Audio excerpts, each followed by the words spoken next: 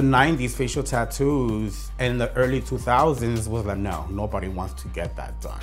It looks ugly, it's permanent, people thought about it more. But this generation, because they think, oh, I could get it removed with a laser, it's easier and faster.